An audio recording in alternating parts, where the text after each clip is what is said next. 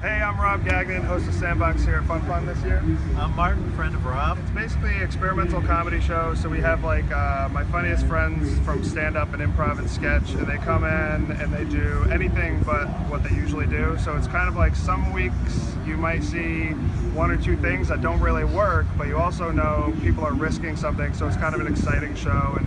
And I don't know, it's like it's got its own little bubble. So when we were bringing it to Fun, it was a much bigger stage. We've got about like 100 people we can fit at TNM, and it's intimate and it's really perfect for the show. So when we were doing it like this, I just kind of tried to think like what are the most spectacle kind of things we can bring and just hit people over the head with it and move really fast. And I gave them candy. That really helps, I think. Yeah, but it was good. We were happy. Festivals are always fun because it feels kind of like a big field trip kind of thing, you know?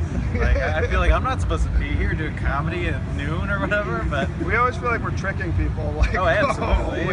They don't realize the mistake they made.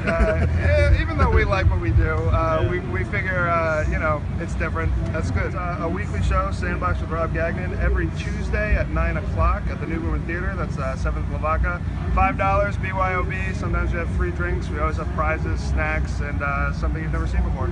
Okay, great. Now, can we do it one more time with the filming? I'm just kidding. You got me. Yeah, all right.